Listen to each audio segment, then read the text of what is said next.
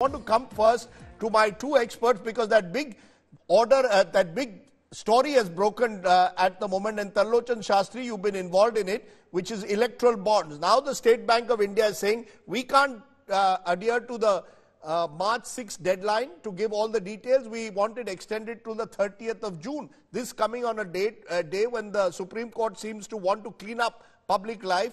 How do you interpret that? Is it, as some are suggesting, I've just seen Rahul Gandhi's tweet claiming that the government wants to hide the details of electoral bonds. Do you go along with that, or does the SBI need more time in your view?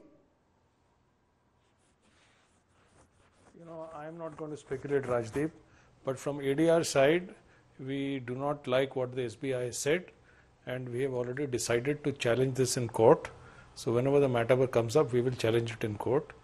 And all these speculations about why it's being done, I would not like to enter into it, because from ADR's perspective, we don't know why the SBI is saying so this, from ADR's perspective, and I'm going to put that breaking news flash, from ADR's perspective, which is a petitioner, you're saying you're going to challenge what the State Bank of India has done. The State Bank of India has said this is a very complex process, Professor Shastri. There are thousands of calculations to be made for entries to be looked at.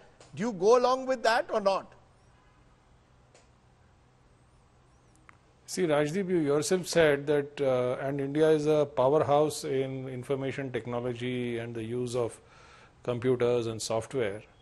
So I don't see any reason for this requiring 3 months.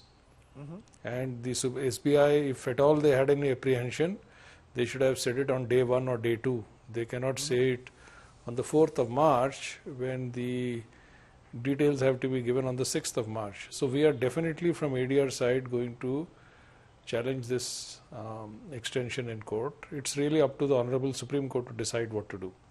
Okay, so ADR says it's going to challenge the extension. Sanjay Hegde, just to get a legal perspective to that, on a day, as I said, where the court has come down very strongly and said MPs cannot get immunity for prosecution for bribes they take, the entire issue of electoral bonds has now come up late this evening, and State Bank of India says we need more time. In your view, should the court be giving them more time, given that we are heading into a general election in a few weeks from now? Well, I can't speak for the court. But as a lawyer, from a lawyer's perspective, on day 1, I had predicted this. I had said that there would be an attempt to slow walk the judgment, the implementation of the judgment, so that the elections were safely over.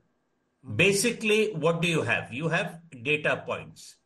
Even if there were 22,000 electoral bonds which were actually issued, it is not that the data regarding each of their purchasers is a separate, discrete data point. Those 22,000 bonds would have probably been sold to about how many? 3,000, 4,000, 5,000 people. The question of matching each of those data points to the people who actually cashed each electoral bond. Because each of those bonds has a unique number. Even if you give the data as to who cashed how many bonds, or how many bonds remained out of circulation, that they were issued but they were never encashed.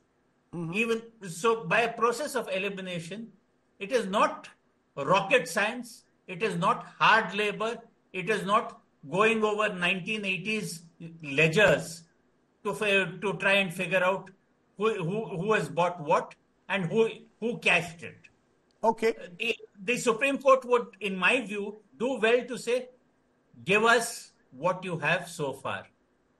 And then we will decide whether you made an honest effort to comply with our judgment.